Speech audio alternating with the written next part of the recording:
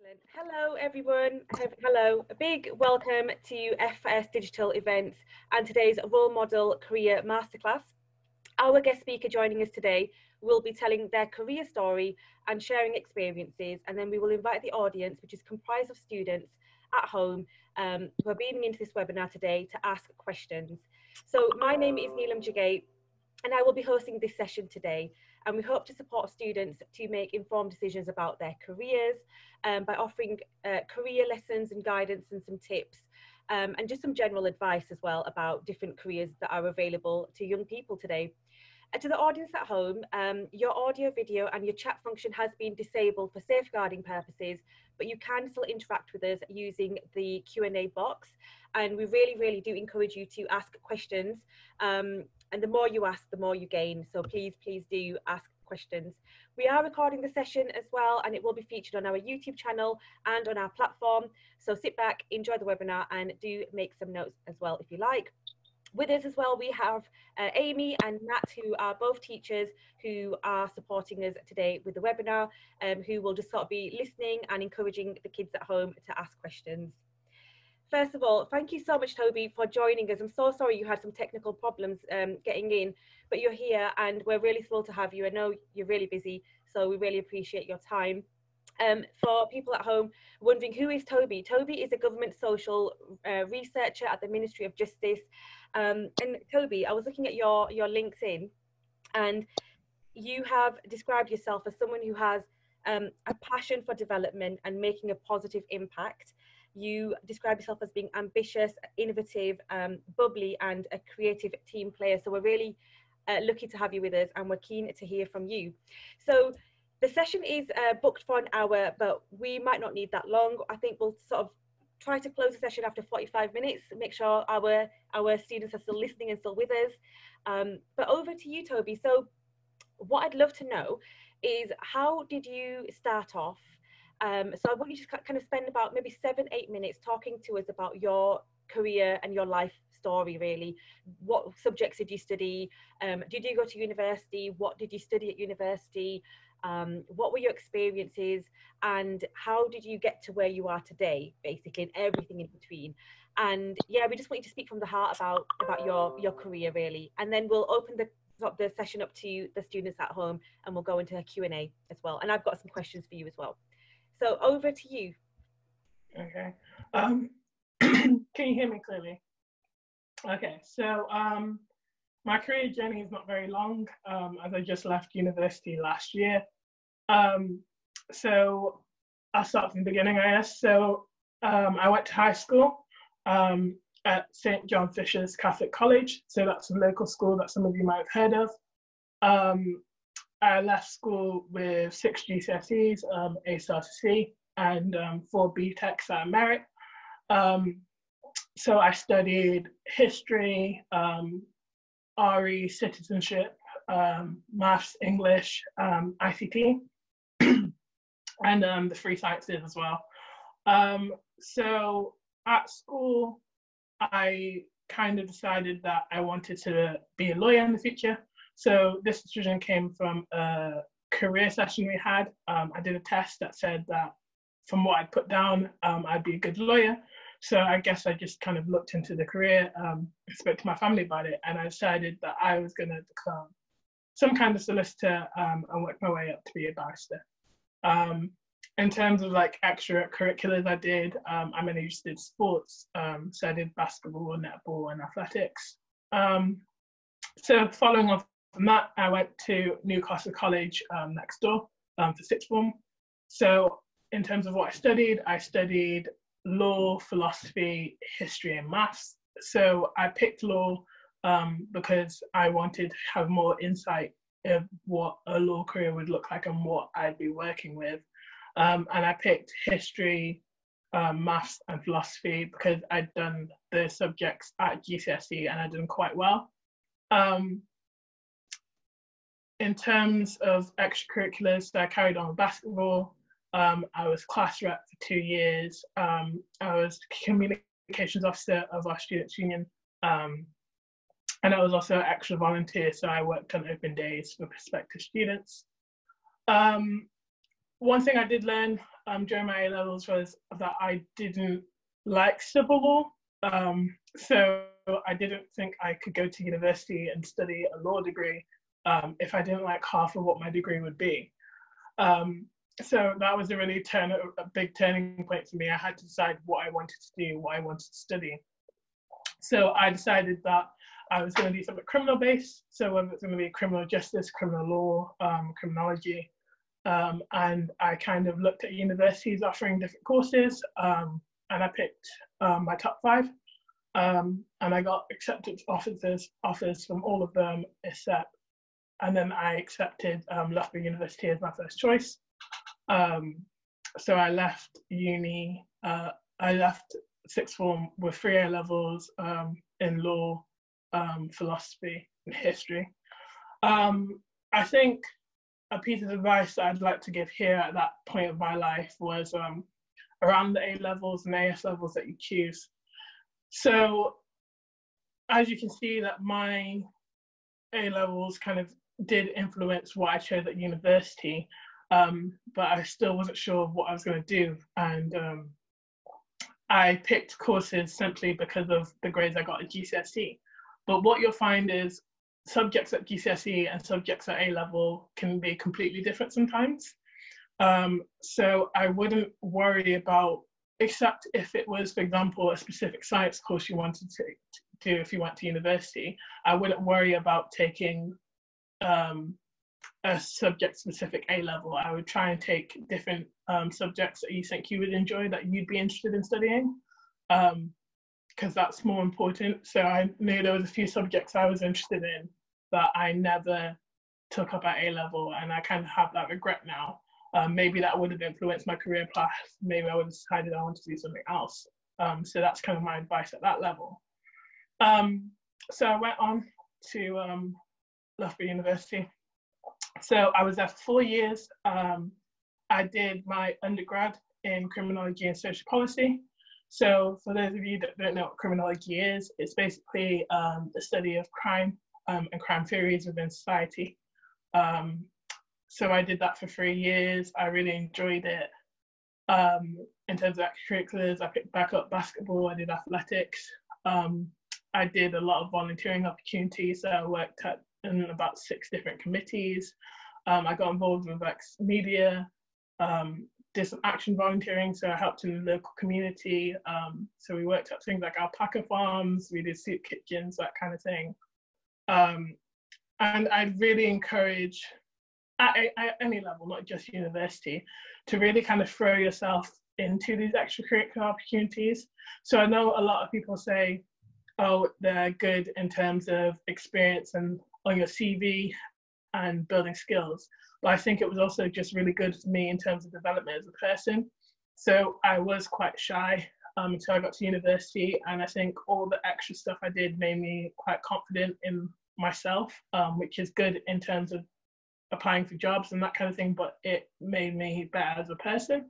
And I think it's also an opportunity to explore interest. So it could be something that does guide your career path. So I'll talk about that a bit later on and how that helped me. So during this 3 years, I decided, once again, I did not know what I wanted to be. I had several career modules where we had different guest speakers come in. And every time I was like, oh, I could be that. I'd do some background research and be like, no, that's actually not what I want to do. And I'd just say at that point, again, it's okay. That opportunities will find you, present themselves to you, and maybe you'll find something you want to do then. So I decided that I needed to take time to decide what I really wanted to do. And I wanted to develop my skills at the same time. So I decided to do a master's. So I did it in social science research, in social policy. So basically criminology, because it's doing research in society and how crime works, it's classed as social science. So I decided this would be the next step up, and I'll do this master's. And during this year, I decide what I finally want to do and spend more time focusing on that. And yeah, opportunities did appear to me. So I started going to grad fairs, I started looking around the websites, and I saw an advert for the civil service fast stream. So basically, that is a graduate program that looks to start you up at quite a high leadership level within the civil service, and then progress you in terms of skills, so you can progress to higher parts of the civil service than if you were to work your way in normally. So they have plenty of different schemes. So they have like finance, economics, government communications, media, but they specifically had a social research scheme. So I thought that was perfect because that was what I'd been studying. So I threw myself in and I applied for the job, and I got it. And that's kind of where I am now. So in terms of my job, when I applied for it, you got to put preferences in as what you wanted to be placed at, like so location, government department. And because I've had this interest in crime all the way through, I thought the Ministry of Justice was my perfect department. So I put that as my first choice, and luckily enough, I got it. But in the way that I said that, my extracurriculars could influence what you want to go into. Because I'd spent so much time doing media at uni, I'd been doing like live streams, I'd learned how to video edit. I got real interest into that, as well as sport. So I was looking at other government departments that interested me. I was like, yeah, I could work for the Department of Culture, Media and Sport. And those influenced my other preferences in case I didn't get the Ministry of Justice.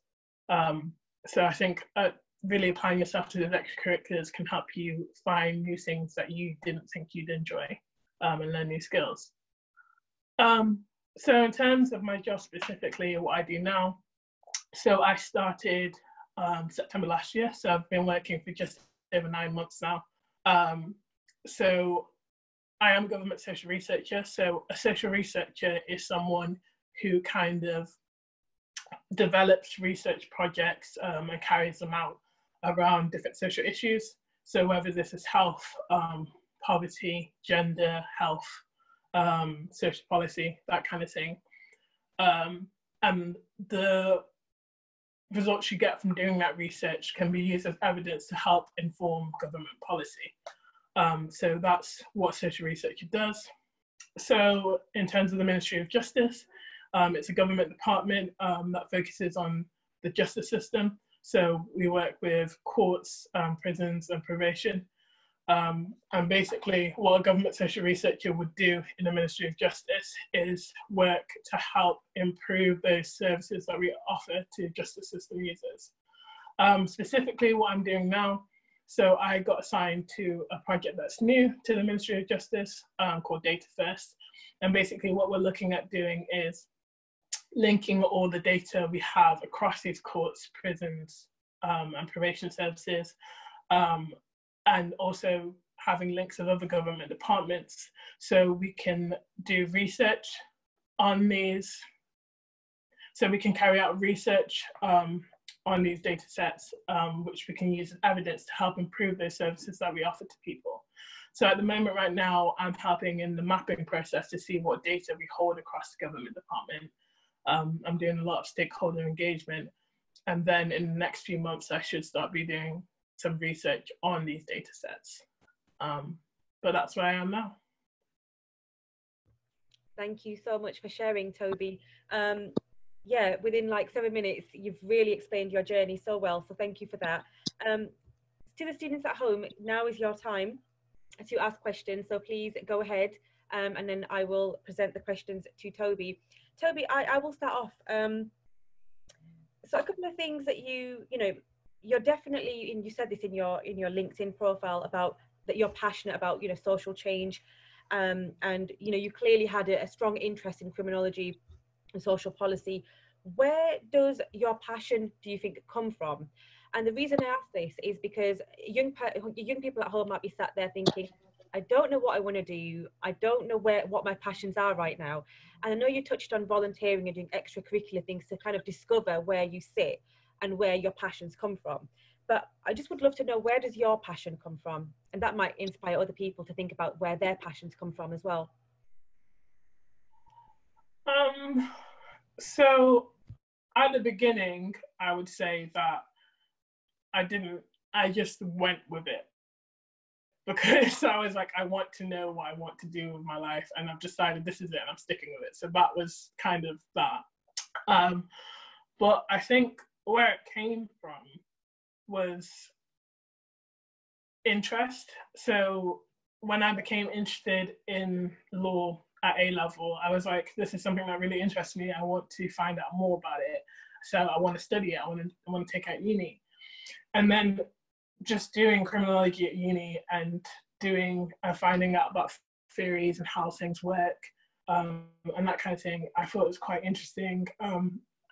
Of course, you found out about some things that weren't right, or you heard about some cases, and just knowing that I could become a researcher and go into the Ministry of Justice and do things that would impact and make a change and make things better was crazy to me. I was like, I want to do something meaningful.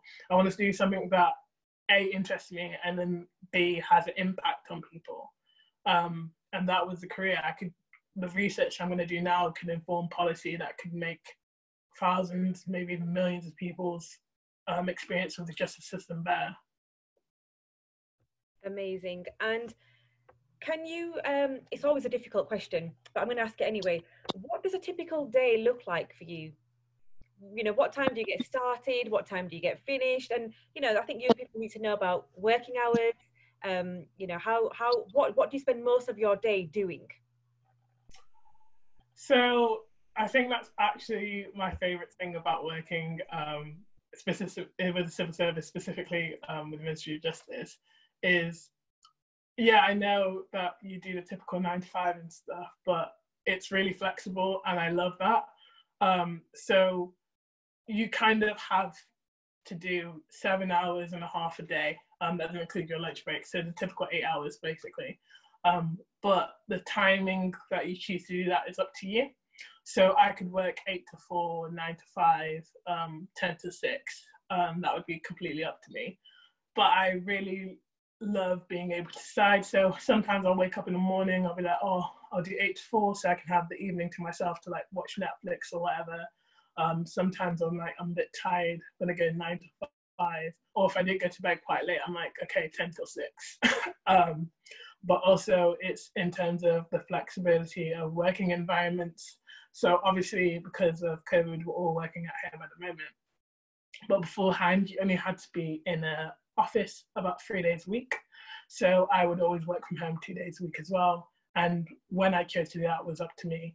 So that was great. I think from transitioning from being a student to doing a typical 9 to 5, 8 to 4 job, I think you just begin to value sleep a bit more.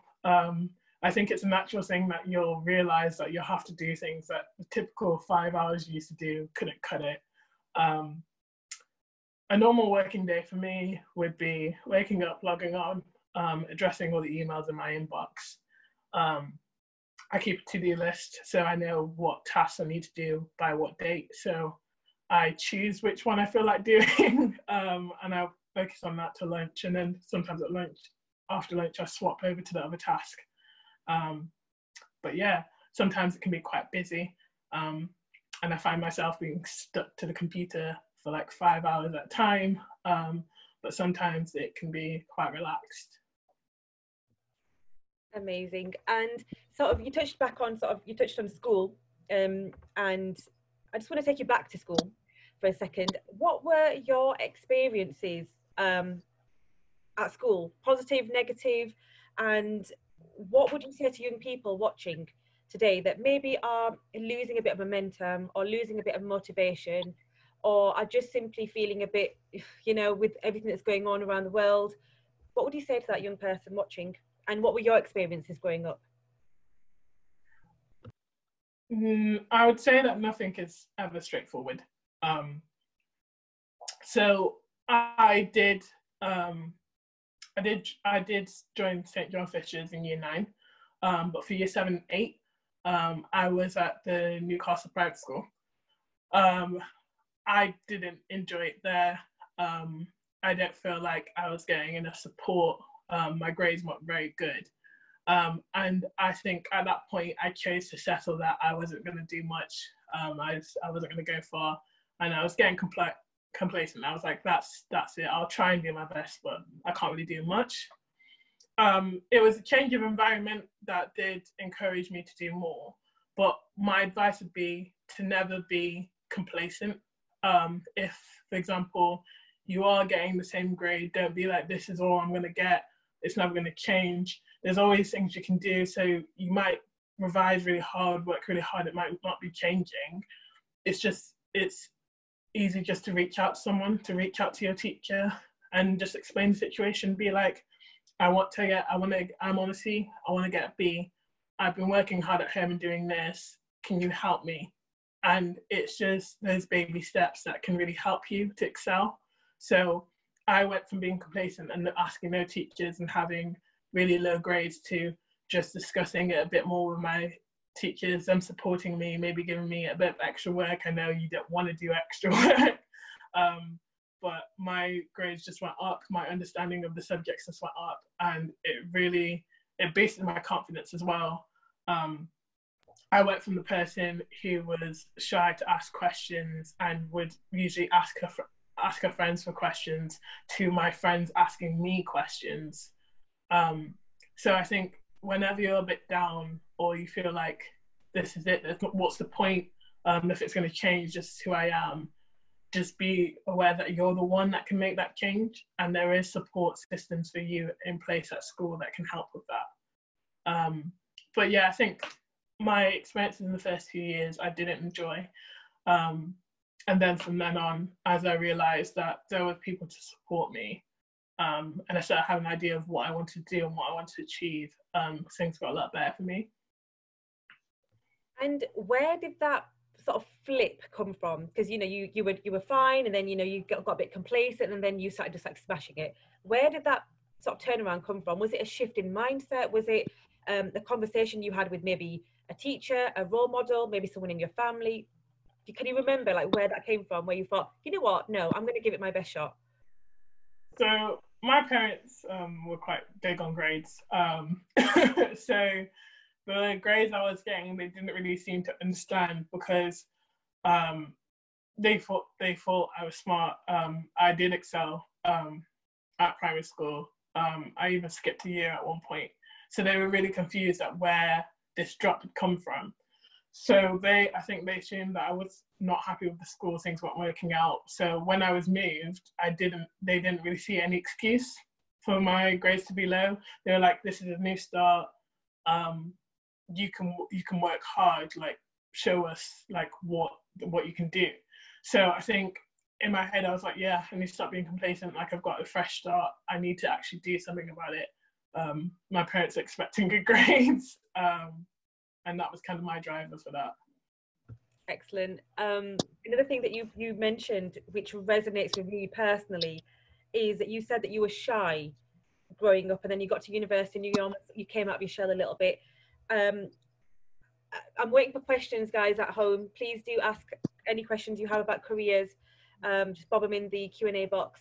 Amy and Matt, if you have any questions, please do jump in. But the question that I have for you, Toby, is what is a shy person to do? Can they just stop being shy? Do they wake up and think, oh, I'm not shy anymore? Or do they have to do like baby steps and work towards something? And what are the benefits of not being, I don't mean to say outspoken, but just being a bit more confident? And where do you build confidence? Or how do you build confidence, rather? It's definitely baby steps. And it's baby steps and finding the way to bring yourself out of your shell. So I've always been quite awkward. I never really liked being the center of attention. And I had like a lot of social anxiety. I didn't like talking to people. I didn't like social situations, which obviously was no good. So I think I just thought if I went along to different things, I would naturally meet people, but be more comfortable. Like, it wouldn't be forced. I wouldn't have to talk to people. Like, we bond over an activity, and that's how I'd start talking to more people. So of course, the best way of doing this was joining sport teams. You immediately become close to your team. You have that network to support you. Like if you ever feel anxious in this situation or you feel a bit awkward, your friends know you, so they can support you in that kind of way. So sports teams were always a way that I kind of brought myself out of my shell. And then when I got to university, obviously that's such a big place to be. And it would have been easy for me just to hide out and not to go to anything. But because you're taking yourself away from your home environment, you need to realize that you need to take some steps to create like a family, to create your own social system at uni. So yeah, I tried to take baby steps, but I never tried to force myself to do anything, because if I forced myself and found myself uncomfortable, it would stop me from trying to do it again, because I'd be like, oh, that's what happened last time. So I would always try and find things that interest me and then go along and join them. And that's how I built my network, and that's how I became more confident. So obviously I love sports, so when I went to university, I carried on. And for my halls of residence, there was a committee, and they were requesting for like sports secretaries to help them run the sports in the halls. So I forced myself to run for that position. And then I loved it. I loved the sport program so much that the next year I applied to be the chair. And when you start working on these committees, you have to go to meetings, you have to do presentations, and obviously you have the staff who works with the committee supporting you. So they started supporting me in giving these presentations and doing this work. And that's how I became more confident and built those skills. Amazing, thank you. And is uni for everyone? Definitely not. I know a lot of people who think that it is, and think that to progress to certain careers that you need to go to university. And no, because to go to university and to study a subject for 3 years, you must have interest. It must be something you want to do personally. And if you feel like you've made that choice to go to university because everyone else is doing it, but it's not really something for you, it's not going to work out. So I know a lot of people who dropped out mid first year. I know someone who even tried to make it to the end and dropped out halfway through his last year. There's so many different avenues. Like I know I had a friend who wanted to go through law, but didn't want to go to university, but his dad had like a law firm, so he started doing apprenticeships and that kind of thing. There's so many different avenues of working your way up. So obviously I went through university, qualified for the fast stream to go into the graduate scheme, and that's why I'm now at this kind of senior level. But I could have also just worked my way through. I could have not gone to university, just done A levels, joined the civil service, and worked my way up to that point. And what you might find is while you're working your way up, you'll gain experience in those different departments and stuff that I would never have personally. So there's the benefits of doing it both ways. It's just which way works for you, not the way that everyone else is going. Exactly, and sort of figuring out your own method, I suppose. We've got a bunch of questions coming through, which is fantastic. We have someone saying, is university and college hard? Do you want to take that? I would say that thinking about my whole education, that college was the hardest for me, A levels. GCSEs were kind of they were fine. I had no problem. A levels, I struggled quite a lot. It was just, I think I wasn't prepared for the switch, like the level up from GCSE, and the kind of work of independence, how you're expected to go and do that work yourself, not like homework and your tutors checking on it, that kind of thing. But I think it builds you as a person and helps you to develop. So by the time I got to university, I was able to cope because it was things that A level had taught me. University, you can have, for example, at any point you can have a hard exam or you can have a hard piece of coursework. But I wouldn't say it's specifically hard. And if it's a subject that you're interested in, so for example, you could have hated English or maths or biology, and you could have found that really hard to focus on and study and not do well in that exam. But at university, if you're studying something specific to you, so for example, if you're doing something like sports science or textiles, you're going to be more motivated to pull your work into it to understand that subject better because you chose it and that's what you want to do. Yeah, absolutely. And just a second that, I mean, my background is teaching. I've my whole adult life I've been working with 15, 16, 17 and 18-year-olds, and you know, my students have always said that college is challenging but not necessarily hard, because if you have the tools and if you've got the sort of determination and you know you're ready to get up and get out of bed and get to college and you know have a good attendance, then actually nothing is unachievable. So yeah, I think these things are challenging, but it's about how much you want it, essentially. Can I just chip in and ask a question? Is that okay? Yeah, go for it, Matt. Hi Toby, thank you so far. All the students that are listening so far, over the next sort of 1 to 2 years, are going to have to make big decisions about what A-levels they choose. Now, they're all very talented mathematicians listening, but how did you decide which A-levels were right for you? And did you know before A-levels that the Ministry of Justice was going to be a path for you, or did you have other paths in mind? So I didn't know. I think that was the biggest something I wish I could have had some more advice on at school, like what A-level should you choose, how should you choose them. So the only thing that I based on my career and wanting to go forward was my law A-level. So I was like, oh, I want to do law, I want to do something law, I'm going to take law as A-level. But I picked the other three simply based on the grades that I got in GCSE, like which subjects I usually perform better at.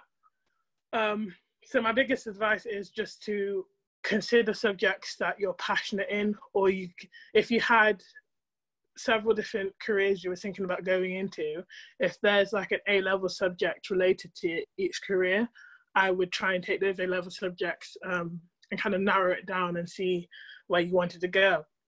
Because for me, personally, I did love maths at GCSE. Maths is my favorite subject. That's a good answer. Yeah, so I left with an A star, and I was over me, and I was like, I'm definitely taking this at A level.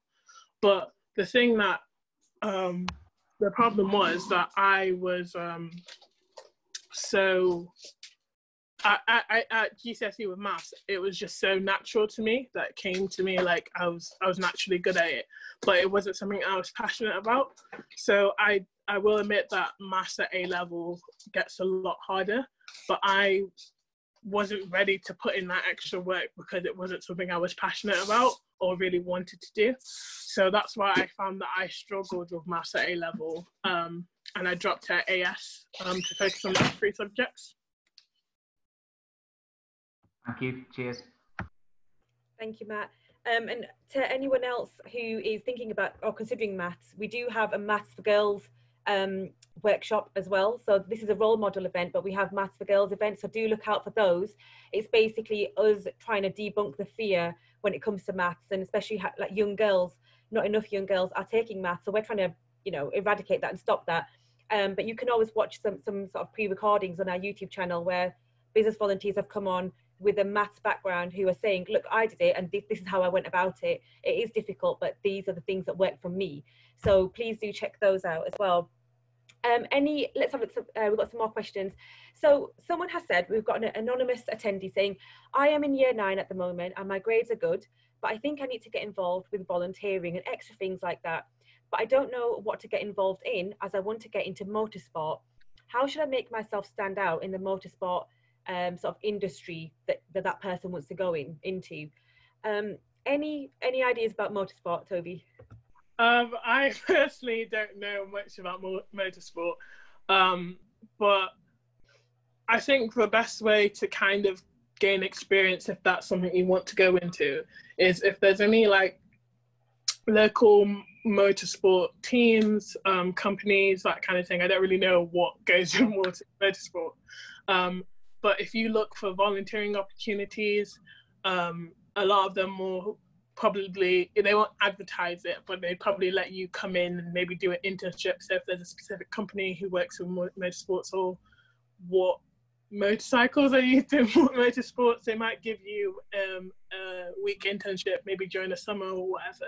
Yeah. It's just really worth trying to look for those companies or organizations online and emailing them through. You never know what you'll get back.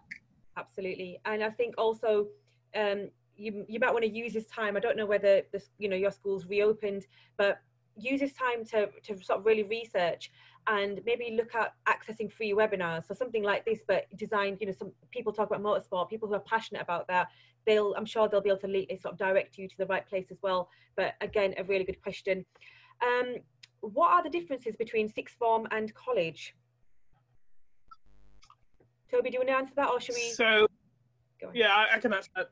There's not a difference really. So you still do A levels, but I think it's kind of how it's set out. So the reason why I didn't stay on at sixth form at my school was because it had just started a new Trinity sixth form. So they would link with 2 other schools in the area, so we could offer a wider range of subjects. So I found that if I wanted to do the subjects I wanted to study, I would actually have to go to 3 different schools. And I, as an awkward person, I didn't want to do that. I didn't want to make friends at each school. So I went to the college next door. I think it is a bit different. So for example, at college, we address lecturers by their first names, whilst at sixth form, you'd call them Mrs. or Mr. or Miss.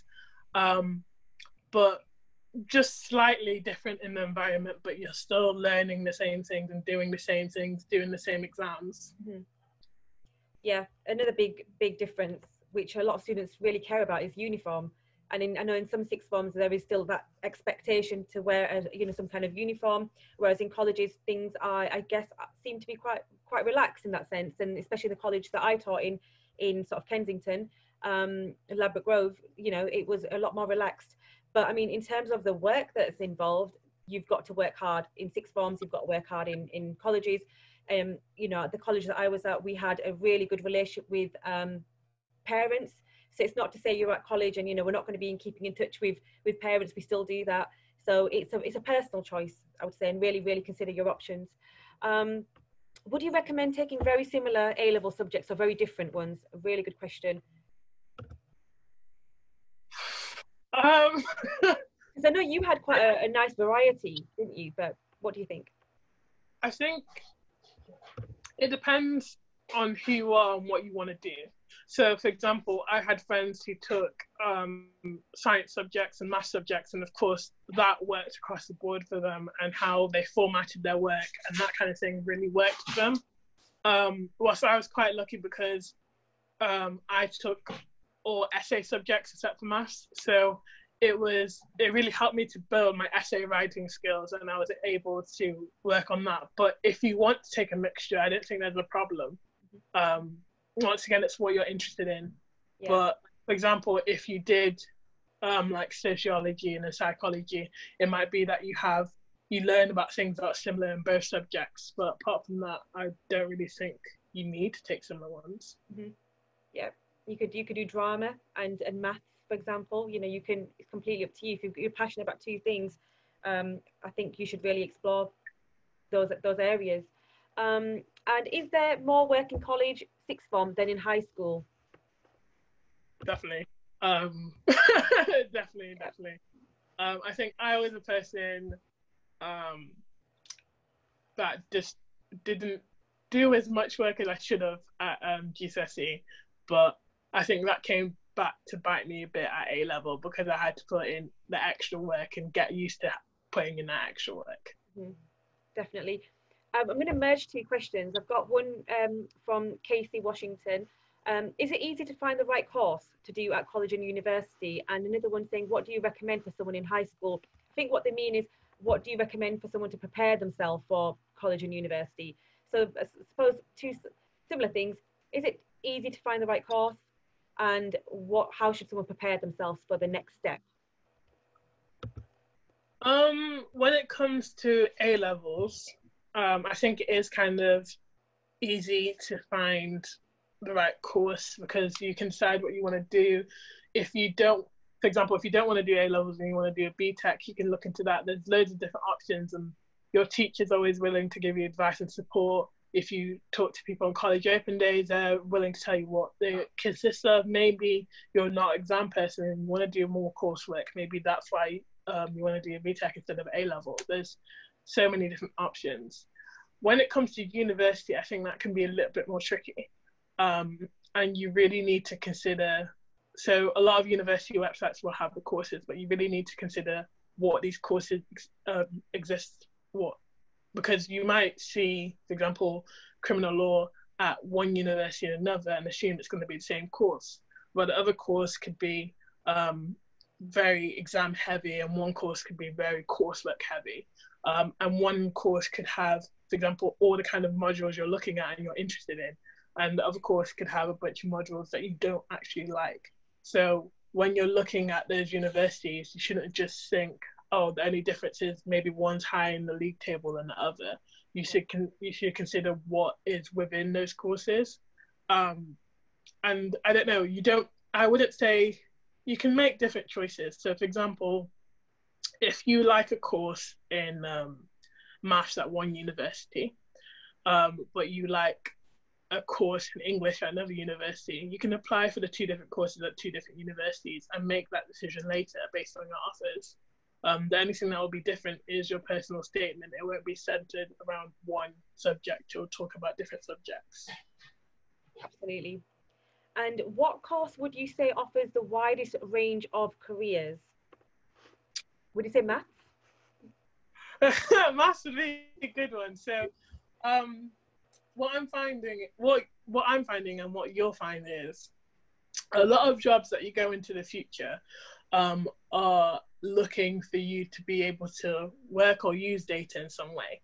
Maybe not in so much depth, but like using data. And with that data comes maths. So yeah, the thing is, you could go into university and study one course. But if you do change your mind, there's always 1 year conversion courses into different things. So for example, I wanted to do law, I decided to go into criminology, I wanted to do social research. And what I'm finding is, like, doing the research, I'm going to need to do a lot of data work. So I'm even considering going back and doing a data science master next year. But I think, yeah, I would say, I don't know, English, maths, sciences, history, any of the big broad subjects could give you a variety of careers to go into. Excellent. What skills do students need to gain from their studies or previous experiences? The way I'm reading that is more sort of soft skills. So what soft skills do students need to gain from studying or work experience?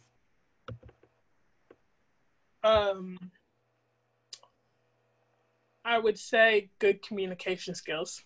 That's very key, whether it's written or verbal.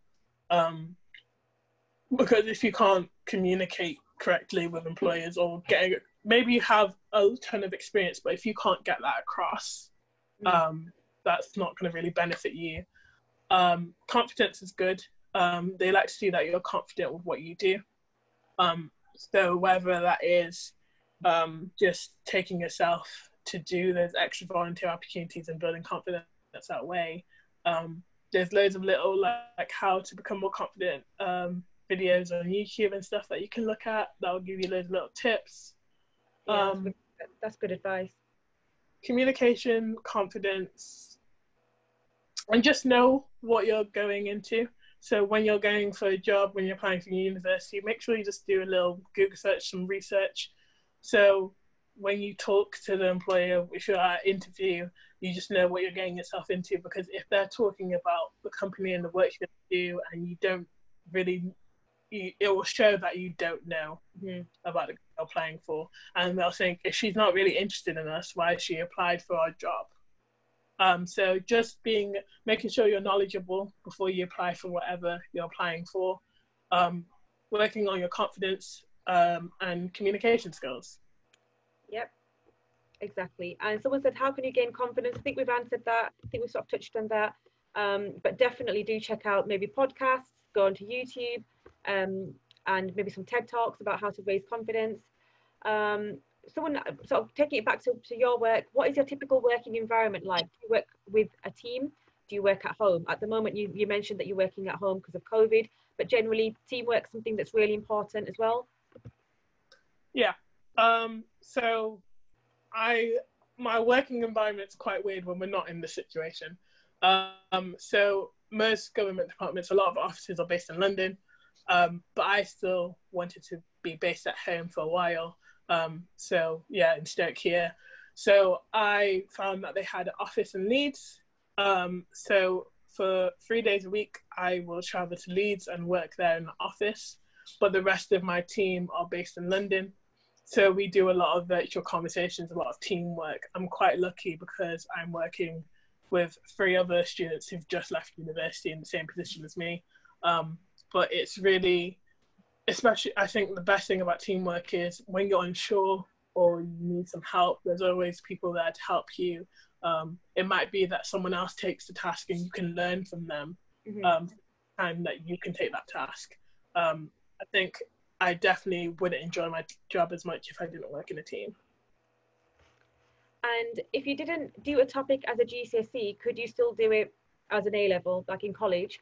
And another person saying, does what you pick for your options for GCSEs affect what you want to do in college? So, you know, if you do geography GCSE, can you do geography A-level, or what are your thoughts on that? Or should we try something completely brand new for our further education?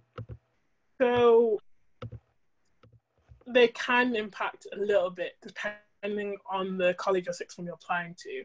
So, for example, if you wanted to take a specific essay, so I know one of the requirements was if you want to take government and politics as an A-level at my college, you had to have a GCSE in history, because it would help you in terms of writing. So some of them have requirements, but it's not exactly the same subject. But for example, if you wanted to take so-and-so science at this level, you needed to have these grades at all of the sciences at GCSE. But for example, law, you can't take law GCSE most of the time. So they were just like, if you have a grade in a certain writing subject. So when it comes to that, it does depend. So I would think about if you want to take a specific subject that you think you'd need further knowledge in, I'd consider taking your GCSE choices according to your A-level. But then again, for example, you're not expected to study psychology or sociology or whatever at GCSE. So those are subjects that you could take at A-level and not needed to have taken at GCSE. Excellent, thank you. And last question then, and this is a really good sort of a question to end on. Someone has just said that they've missed quite a lot of the talk due to technical issues. It's being recorded, so don't worry, you can watch it back on our YouTube channel. But they're saying, would you be able to summarize everything just before the end? And I think that's we're going to sort of leave it at that. So Toby, could you just, and I can sort of go through some of the takeaways as well, but could you summarize a little bit about, you know, the main sort of advice that you'd give to someone watching, and maybe someone who's considering their next steps, still a bit unsure as to what to do? Just summarize, and then we're going to close the session. Great questions. Thank you, everyone. I think my summary would be at high school. So overall, don't worry if you don't know what career you want to go into yet. I didn't know until last year, and that's where I am now. Don't base your GCSE or A-level choices just on what you think you might get good grades in, or what you think is needed. Base it on things you want to enjoy, explore different career avenues. Never be afraid to ask for help. Don't get complacent or think that it's your fault or this is just a grade I'm going to get.